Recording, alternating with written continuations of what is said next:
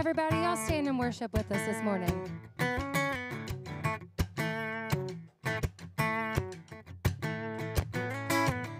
All my life, all I know, God's been good, good to my soul. Mountain high, valley low, I'm gonna sing wherever I go. All my life, all I know, God's been good, good to my soul. Mountain high, valley low, I'm gonna sing wherever I go. God is for me, He's not against me. I will hold to the plans He has for me. When I'm broken, He will fix me. I will call on the name of the Lord. All my life, all I know, God's been good, good to my soul. Mountain high, valley low, I'm gonna sing wherever I go. He's my heart's song in my sorrow. He's my hope and my strength for tomorrow. When the storms rise all around me, I will call on the name of the Lord. All my life, all my life, all I know, God's been good, good to my soul. Mountain high, valley low, I'm gonna sing wherever I go. All my life, all I know, God's been good, good to my soul. Mountain high, valley low, I'm gonna sing wherever I go. 'Cause I got joy, joy, joy deep in my soul. And I will sing, sing, sing wherever I go. All my life, all my life, all I know, God's been good, good to my soul. Mountain high, valley low, I'm gonna sing wherever I go. All my life, all I know, God's been good, good to my soul. Mountain high, valley low, I'm gonna sing wherever I go. Amen. Well, good morning, everybody. Welcome to the contemporary service here at Broadmoor. My name is Amber. I'm worship leader. We also have Eric. We just want to say good morning and wish you the warmest welcome. If this is your first time joining us, please fill out a connection card. That just helps us connect with you better. And we're going to continue to worship this morning. So why don't y'all say good morning to your neighbors, and we're going to continue singing. Amen? All right.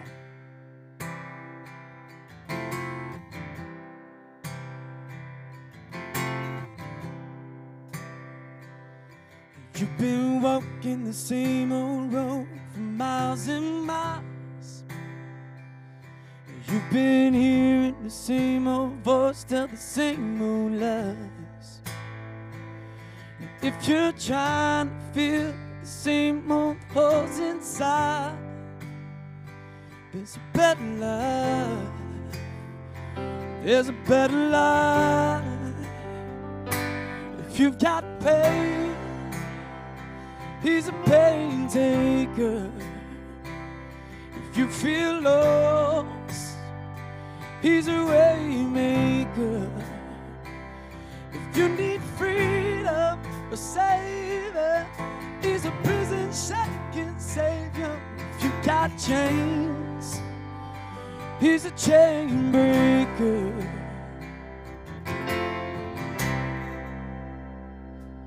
We've all searched for the light of day in the dead of night. We've all found ourselves worn out from the same old fight.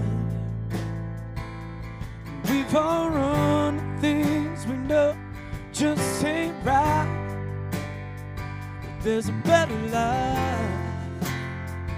There's a better life. If you got pain, he's a pain taker. If you feel lost, he's a way maker. If you need freedom, a savior, he's a prison shaking savior.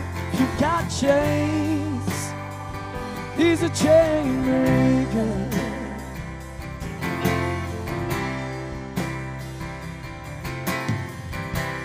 If you believe it, if you receive it, if you can feel it, somebody testify. If you believe it, if you receive it, if you can feel it, somebody testify. Come on, sing it out. If you believe it, if you receive it, if you can feel it, somebody testify. Oh, yeah. If you believe it, if you receive it, if you can feel it, somebody testify. If you got pain, he's a pain taker. And if you feel lost, he's a way maker. You need freedom, a savior, he's a prison shaking savior. If you got chains, he's a chain breaker.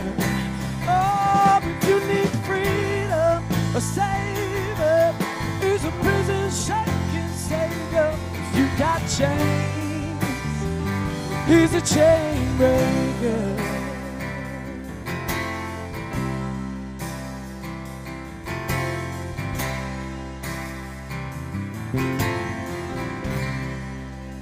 Amen. Y'all may be seated. Amen, amen. Good morning. Good morning. I'm Donnie Wilkinson. I'm one of the pastors here at Broadmoor. We're so grateful that you are with us. Let me share with you a couple of real quick announcements about things that are coming up. On the September 24th, we have our next guest and new member luncheon. It'll be immediately following this service.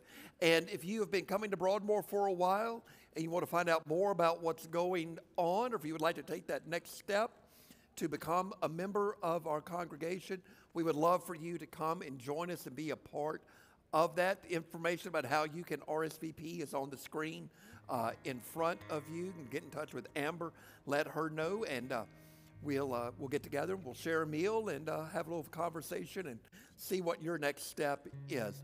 One more announcement. On Wednesday is Holy Chow, and we have a special guest speaker, Dr. Robert Mann, who is professor at LSU, the Manship School of Communication. He is an incredible author. He has written a book called Kingfish U, Huey Long and Louisiana State University, and it is just remarkable what he has discovered. You do not know the history of LSU until you have read this book and heard from him. He's an incredible speaker. That's going to be on Wednesday, September the 20th from 12 to 1 right here in this room. We would love for you to come be a part of that, to share a meal and hear some incredible stories from a gifted storyteller. At this time, I want to invite the kids who are with us. Mr. Connor is in the back. If you'd like to go to Kids Breakout, you can go with him, age 5 through 5th grade. You can go with him, and we'll come back. They'll bring those kids back here a little bit later in the service for us. There's always a lot more going on at our church than we can possibly take time to tell you about. Please sign up for our weekly emails, get involved, connected with us through social media, all of those sorts of ways so that you can stay informed. As we continue with our time of prayer, I invite you to turn your palms up in your lap, to close your eyes, to take a few easy, gentle breaths, and together, let us pray.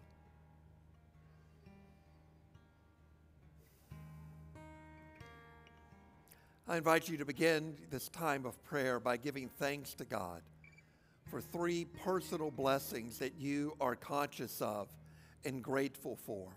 this morning.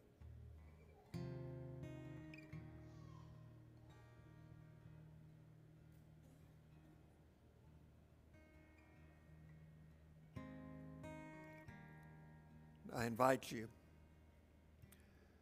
to ask God to bless 3 people that you know, 3 people that you believe need an extra measure of God's grace and healing and love in their lives.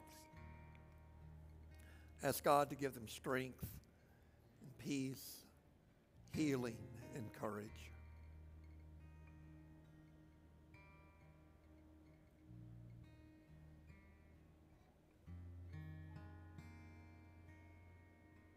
I invite you to allow God's Holy Spirit to help you review the past 24 hours and to ask for forgiveness for specific mistakes or sins, places where you missed the mark, and ask for the strength to forgive others.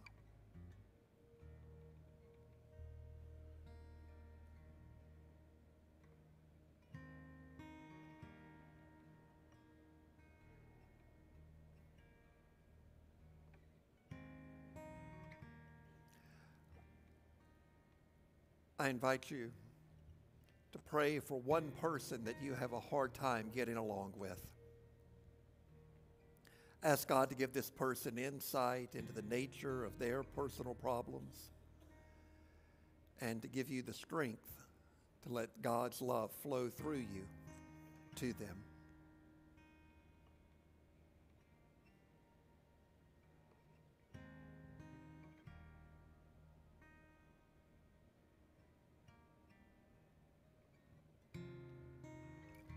I invite you to ask God to give you sensitivity to the needs of one person that you can show God's love to in word or deed today.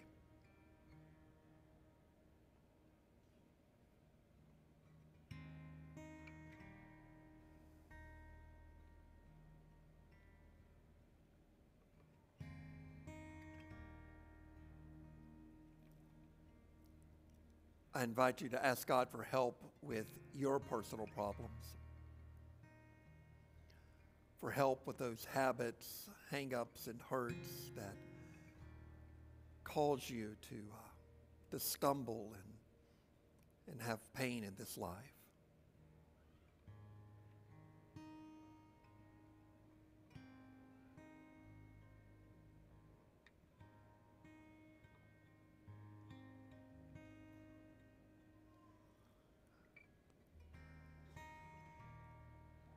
I invite you to ask God for help achieving your goals, for God to show you the next faithful step and to give you the courage to take it.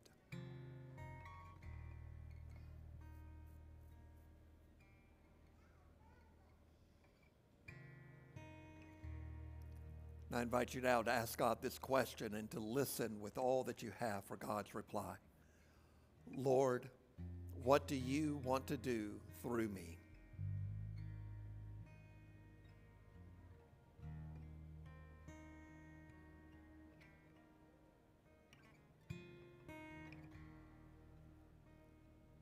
Gracious God, we thank you.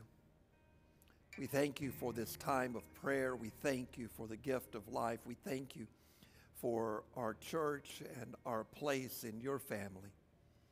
We ask you to give us truly grateful hearts and let us show forth our gratitude and praise for you, not only with our lips, but in our lives.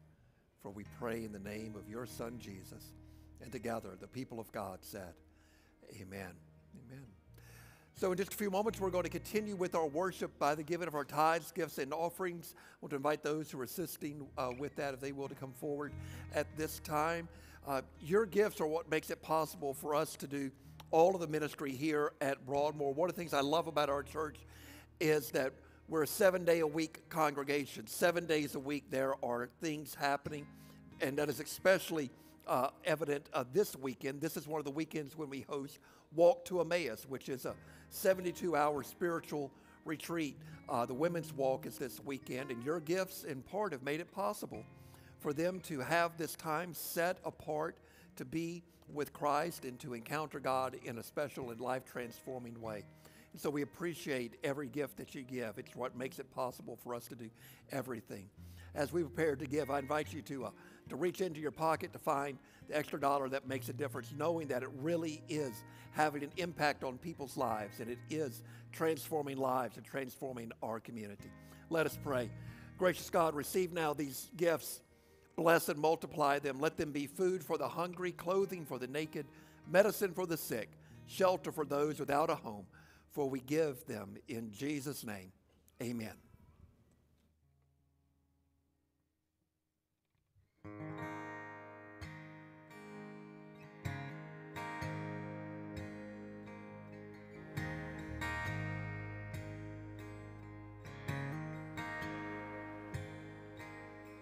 Every time I try to make it on my own, and every time I try to stop to fall, and all those lonely roads that I've traveled on, there was Jesus.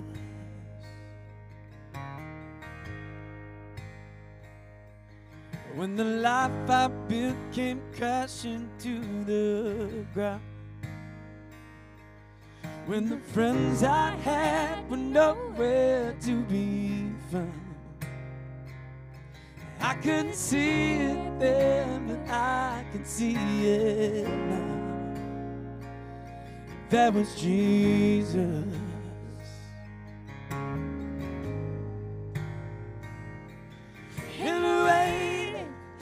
Searching and the healing in the hurting, like a blessing buried in the broken pieces. Every minute, every moment, we're happy where I'm going. Even when I didn't know, I couldn't see it, there was Jesus.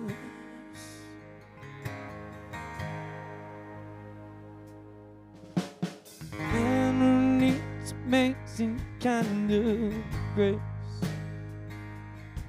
for forgiveness at the price I couldn't pay. I'm not perfect, so I thank God every day. That was Jesus. That was Jesus.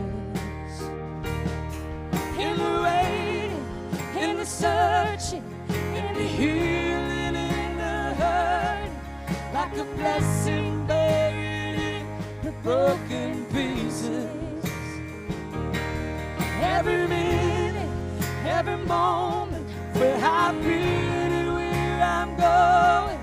Even when I didn't know it, couldn't see it, there was Jesus on the mountain, in the valley. There was Jesus in the shadows of the alleys. There was Jesus in the fire and in the flood. And there was Jesus. Always is, always was.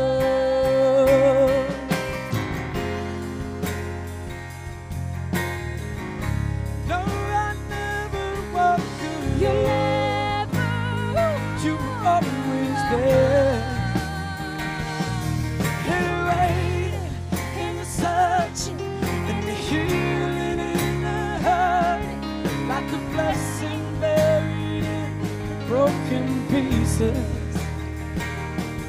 Every minute, every moment, we're happy where I'm going. Even when I didn't know it, couldn't see it, there was Jesus. There was Jesus.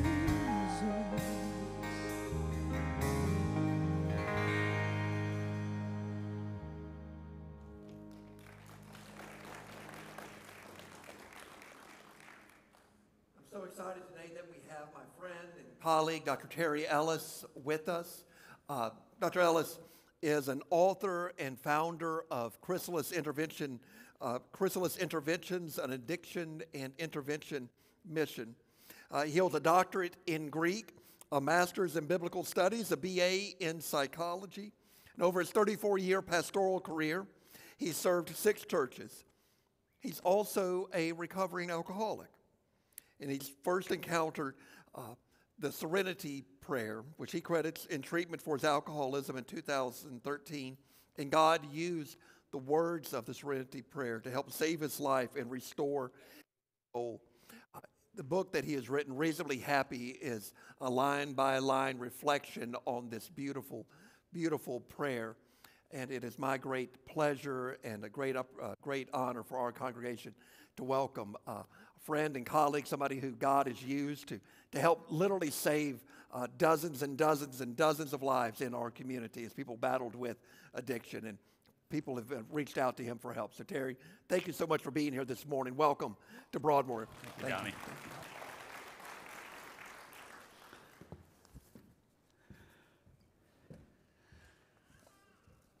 Good morning, Broadmoor United Methodist Church. Good to be back with you. I've been here one other time on Sunday morning and spoken to you, and it's always a pleasure to be asked to come back. Whether it was to just give me another chance to try to get it right or because you enjoyed it, either one will be fine with me. Donnie, it's good to see you, my friend, and thank you again for your leadership in addressing this issue that's a part of our lives today. So many people struggle in the shadows. We'll talk more about that in a few moments, but again, a thank you to Broadmoor United Methodist Church. Again, I've spoken here, I've spoken at Holy Chow, which I think is a great name, and had a good time with that, and the Seekers Sunday School class, I've spoken there a few times. So Broadmoor United Methodist Church is kind of one of my adopted families as well. So God bless you for your work here, your continued faith in Jesus Christ as our Lord and Savior, and thank you for your warm welcome. I really appreciate it. And one thing I'd like to say before I get into the message in detail is thank you for your support of recovery, not just in having this Sunday, which is huge. It says a lot to the community, the recovery community at large in Baton Rouge, to know that there are churches that are willing to take this stand and to say, we're going to help you. We're going to pull back the curtain of shame and silence around this, and we're going to talk about it. And there is a reason for hope, and that a lot of people that are getting well and this kind of thing. That's huge. But also, and do not overlook this, I think you host at Broadmoor United Methodist about 12 AA meetings a week. I don't know the exact number, but it's double figures. And I just want to say, good work. We don't talk about our personal involvement in AA. We don't want to do anything to say, look, I'm an AA guy. Suffice it to say, I am familiar with a program that should remain anonymous. And I can simply say to you, thank you for giving opportunity to any of us who may need that. And if you have somebody who's struggling with this, if you have somebody you think has a problem with drugs or alcohol, go see your pastor. Donnie may call me to come in and talk with the people. That'd be fine. But if you know someone in the congregation who is in recovery, and we're everywhere, by the way, just speak a word to them. And we love to hear, that person will love to hear about how they might be able to reach out and say, look, just come with me, come to a meeting. And that is a tremendously effective way of helping someone who's living in the darkness. One other thing, too, the music was great. I appreciate very much all the talents that are represented there and all the hard work and rehearsals and whatnot. And I love the way Eric's up here, just kind of laid back, putting his feet up, enjoying being up here. But it was really good. Thank you for the music. Why is it important to have this day? It's important to have this day because of the kind of phone call that I often get, and the latest one was maybe 10 days ago, a call about a family who has lost a loved one. In this case, it was a 23-year-old young man who got a hold of some drugs that had too much fentanyl in them. And he overdosed and died. And let me just say, I'm also working with another young man right now. He's 23. He has lost 7 people, 7 young men, over the course of his years who were in his high school with him.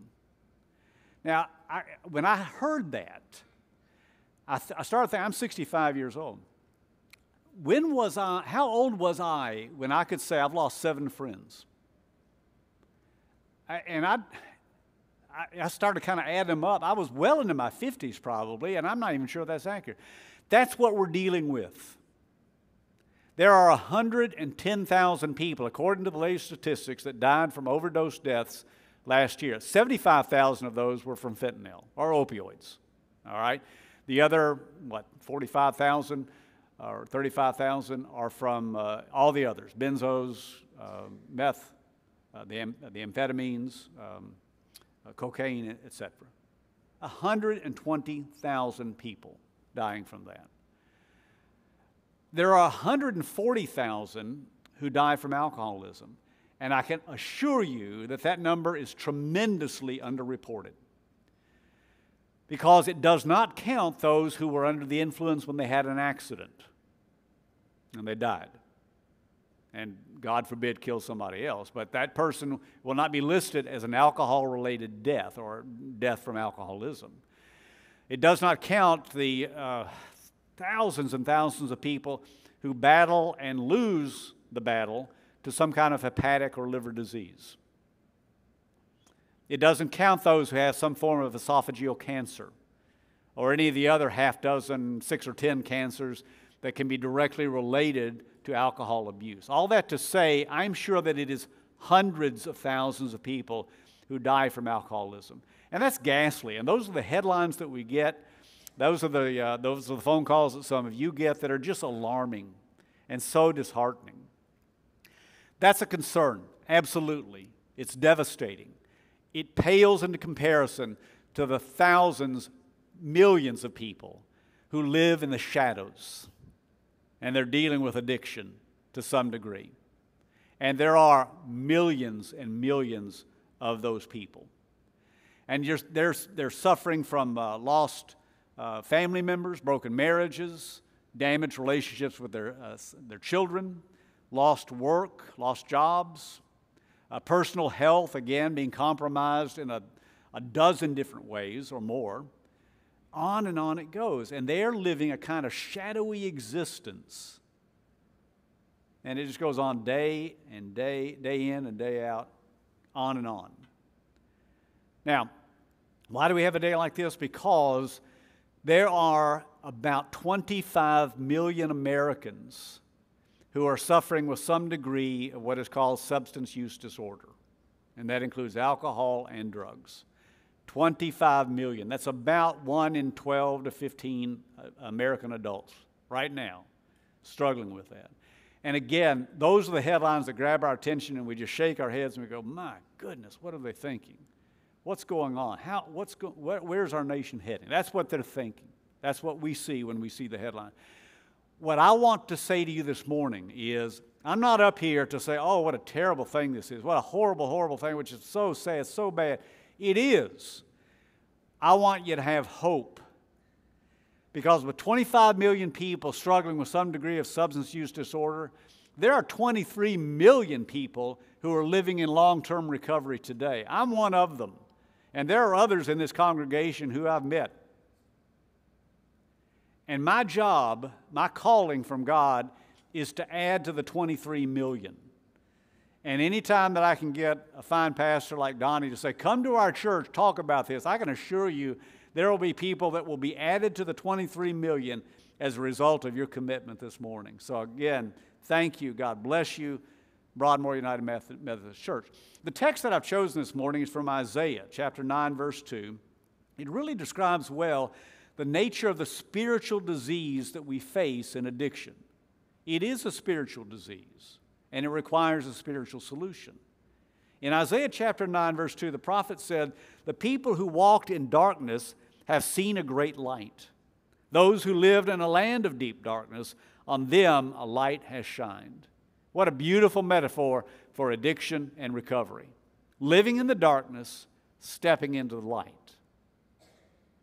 Day by day, living in the shadows, but then something calls you to step into the light and life changes. In the book of Isaiah, light and darkness, seeing and blindness are major themes sprinkled throughout the prophet. Jesus, when he was asked by his disciples, "Why do you speak in parables?" he replied with a passage from Isaiah, and it's that mysterious passage where Jesus said, "So that hearing they won't hear and seeing they won't see." Well, thanks a lot, Jesus, for that. I really appreciate it. It sounds like you're trying to obscure things. He was not trying to obscure things. He's simply saying that there is a spiritual sight that we all need. And to get it, we got to come to God. And we don't get it by saying, "I got this figured out. I can do this on my own." No, that does not work. There is a deeper spiritual insight, a deeper spiritual way of seeing and hearing that the people of God can attain. But you got to want it. You got to work for it. You got to be faithful. You got to endure. Step into the light is what I've titled the sermon, because that's what I want you to do. And when I say step into the light, I'm not talking just to people who are struggling with addiction. That's the challenge of coming and speaking in churches like I often do. This is not just a sermon about people who are addicted. So don't please sit around and think, "Well, I hope it helps him," or "I hope it helps her." That's not it. You've got to realize all of us struggle with the darkness. All of us, some form of darkness. You're not addicted to drugs and alcohol. I pray you're not. I hope you're not. But do you struggle with eating? Do you struggle with pornography? Do you struggle with Amazon? Always gets nervous titters throughout the congregation. We have to process the daily inventory at my house when we get home. It's just the way it is. But those are substitutes. Those are ways for a lot of people, and I'm not trying to lay a guilt trip on anybody. I'm just saying that we can put a lot of things as a substitute for, "I'm feeling a little uncomfortable, X will make me feel better." And that X can be a drug, it can be alcohol, it can be purchasing something online which you don't really need, and the credit card statements say that, or getting online and going to sites you shouldn't go to, the eating, all that kind of thing. There are just a dozen different ways that we can get in trouble and try to fill that spiritual vacuum that we've got. When I speak to churches, I often say, you may have known this day was coming and you thought, "Oh, great, maybe Bob will be there." Well, if Bob is one who is literally struggling with alcoholism or drug, I can just about assure you Bob is not the kind that comes to this type of service. They don't want to necessarily face that. It's just the way it is. But who is here today are the family members. And you've got somebody that's struggling and you don't know what to do. And you've talked to them and you've prayed for them and you've cussed them and you've done everything you know to do. This Sunday is for you as well. So all of us, let's find a way to step into this passage about the light and the darkness. Let's take a look at our own shadows. How can we step out of those and step into the light? The darkness that I faced, well, it'll be 10 years this coming November that I stepped out of that darkness. Somebody suggested that I step out of that darkness, and I took the advice and went to treatment and then got into a fellowship and stepped out of that darkness. But if you were to go back 10 years plus 1 month, and for a couple of years before that, it was bad. It was so bad that when I woke up in the morning, and I could see, if I slept, by the way, if I woke up in the morning and could see the first light of dawn, I would curse, because I had lived through the night. And there was a big, big part of me that was wanting nothing more than for the Widowmaker to kick in. Let me just get out of this. Leslie gets the insurance. I get out of the pain. That's a very self-centered way to look at life, but that's what addiction does. It is a black hole of self-interest and self-obsession. That's where I was. How did I get there? I mean, Donnie read my credentials, and I'm not going to go over them. I was not on that track. All right? I was on a track that was a lot different, and I had lived a long time without drinking. When I say without drinking, I mean I just didn't drink. It was not in my life at all. But when I was about 50 years old, things started happening, family problems. Churches are churches. They can occasionally, some of you can occasionally be challenging. Just let me leave it there, okay? And then I had my brother was murdered. So I just had some things that happened, just blow after blow after blow. And I got depressed. I can see that now. I didn't really realize it at the time. Then I got despairing, couldn't sleep, anxious. And somebody suggested, why don't you have a glass of wine, just settle down. And I'm not condemning that. I'm not saying that y'all need to stop. I'm not saying that. I'm saying that for me, I had a monster in my head and I didn't know it. And when I took the drink, it woke up. And that began, people say, how do you get there? I said, well, little by little and suddenly. It just happened little by little. I didn't wake up one day and say, I'm going to be an alcoholic. That's what I'm going to do. I'm just done with this. Alcoholism is the way forward for Terry Ellis. That's not the way it happened. How do any of us get to darkness? It's taken a couple of steps into the shadows and a few more steps into the shadows. We get used to that level of darkness and we step a little further. And on and you go, and suddenly you're in a place where you can't see anything. That's where I was. Addiction is the result of, and it affects everything that makes us human: genetics, environment, intellect, volition, and most importantly, the spirit. I am, one of my challenges is to try to get people to understand what it's like to be addicted. It is a darkness, that's without question. But sometimes, and people have said this has helped, so let me suggest this to you. Try not eating for 3 or 4 days. Nothing. And then try not thinking about food. And that's what it's like to be addicted to drugs or alcohol every single day. It takes over. I am a Lord of the Rings nerd. And I am rereading Lord of the Rings. It's been about 10 years, maybe more now. But I told Leslie earlier, I'm going to reread Lord of the Rings.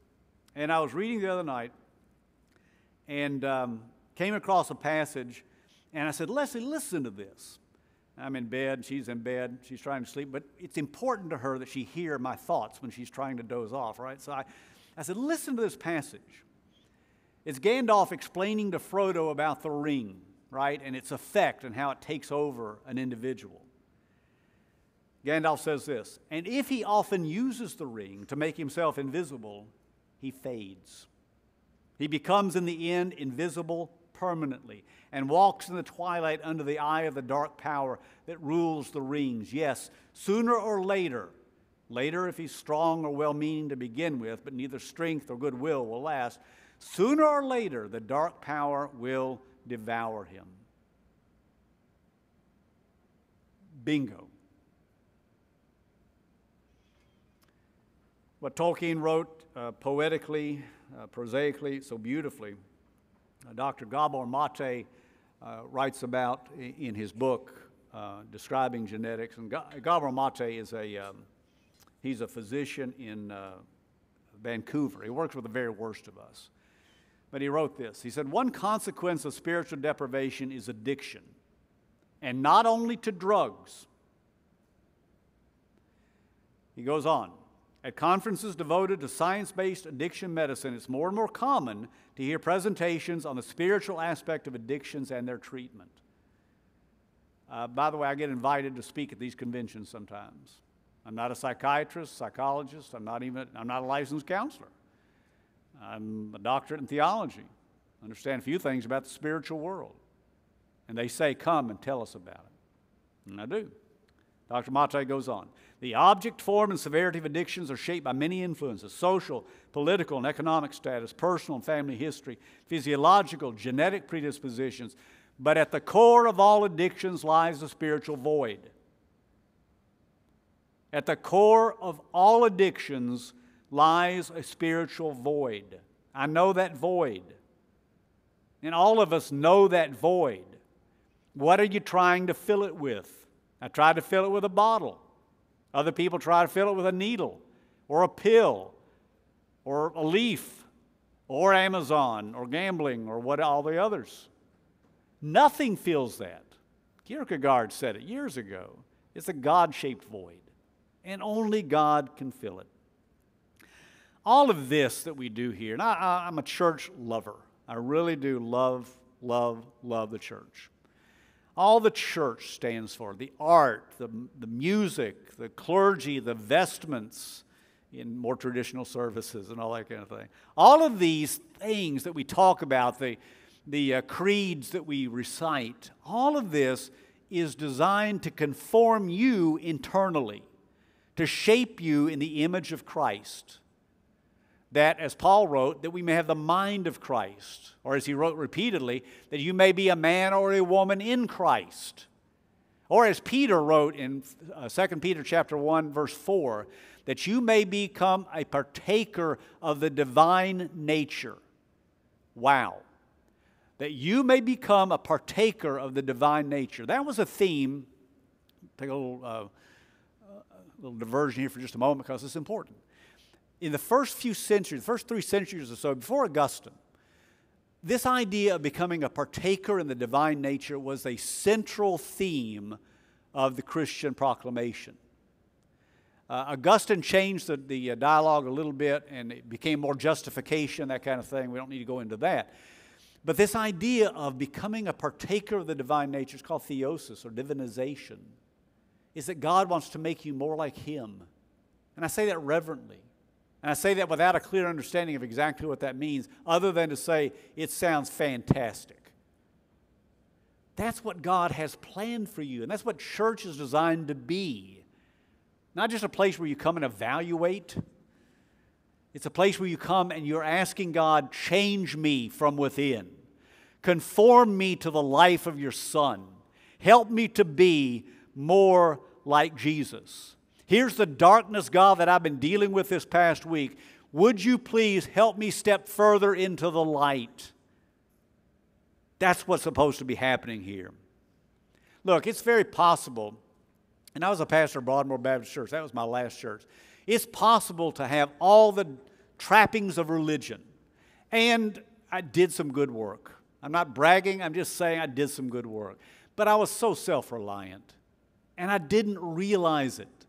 And how much that became a point of weakness, a proclivity that opened me up to stepping into the darkness.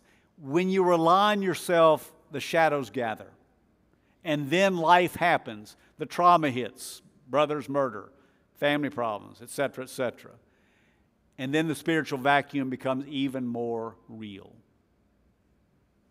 I never stopped believing in God. It's just that God, during those years, He was like a distant bonfire. I could see the light. He's there. But I felt no warmth. I could just see it. I knew it was there. That's pretty much it.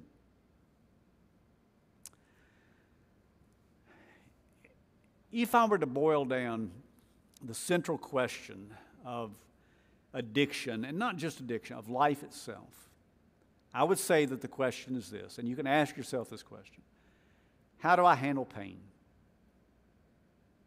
How do I handle difficulty? How do I handle suffering?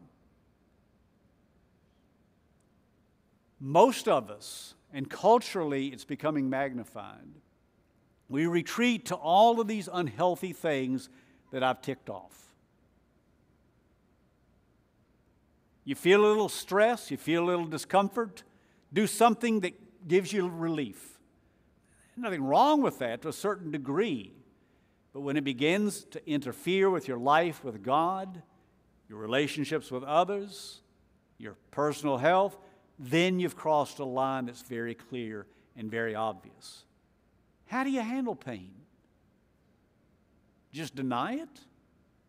Just try to avoid it? Always trying to avoid it? Yeah, it's impossible. Remember M. Scott Peck's book, The Road Less Traveled? Been a long time since that book was written. The first line in it was this: life is difficult. And I remember, and I was a young man, probably in seminary at the time, and people were talking about, wow, that's amazing. Life is difficult. I'm thinking, that's new to you? I mean, that's new?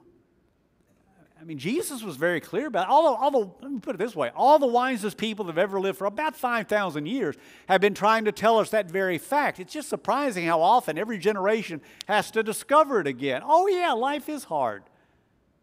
If you look in the Bible, Jesus said, in the world you're going to have tribulation.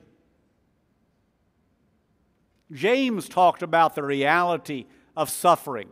He even said rejoice in it, which we don't have time to get into that, but my goodness, really?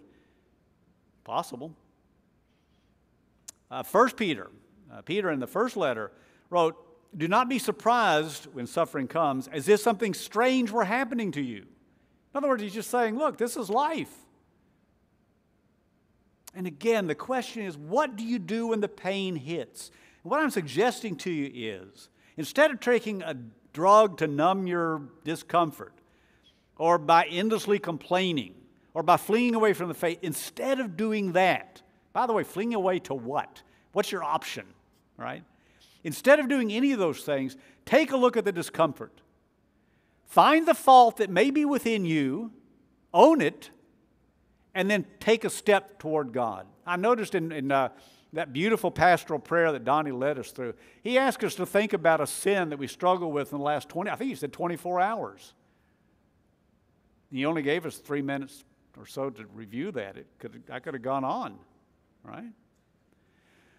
We have those struggles. We have those discomforts. We have the difficulties. What do you do with them? Why don't you try this? Step toward the light. God knows the darkness, and He says, come to the sun. Come to Jesus. God understands the darkness. That's why Jesus is described as the light of the world. Come to the light. Step into the light. We all struggle here. In some liturgies, right before they have the Eucharist, they will say, Lord, I am not worthy that you should enter under my roof, but only say the word, and my soul shall be healed. Lord, say the word. Every one of us here needs healing. Every one of us here needs healing. He came to my desk with a quivering lip. The lesson was done. Have you a new sheet for me, dear teacher? I spoiled this one. I took his sheet all soiled and blotted and gave him a new one, all unspotted. And into his tired heart I said, do better now, my child. I went to the throne with a trembling heart. The day was done. Have you a new day for me, dear master? I've spoiled this one. He took my day all soiled and blotted and gave me a new one all unspotted. And into my tired heart he said, do better now, my child. This is the God of light who is inviting every one of us to step out of the darkness. It's time. If you're struggling with drugs or alcohol, one of these other shadows, it's time. That's not going to give you the peace that you need. It's going to create more discord in your life. It's time to step into the shadows. It's time to step out of the shadows. It's time to step into the light. And that's where this wonderful church comes back into play. Broadmoor United Methodist Church is saying to every member, it's saying to the entire community, if you struggle in this area, we understand you here, we love you here, and we can help you here. You are not made to live in the shadows. You are a child of the light. Step into the light. Let us pray together. God, thank you so much for the light of Jesus Christ. Thank you for the gospel that has saved us. Thank you that we have an opportunity by coming to church and participating in the disciplines of faith to have our souls more conformed to your image, to become partakers in your divine nature. God, we've all struggled with shadows this week. We've struggled with them perhaps for many years. May this day be a day when we take further steps toward you and the light. I pray your blessings on this wonderful church, each member, and especially those who struggle and their families. Bless them, Lord, and lead us all back to the light. In his name we pray. Amen.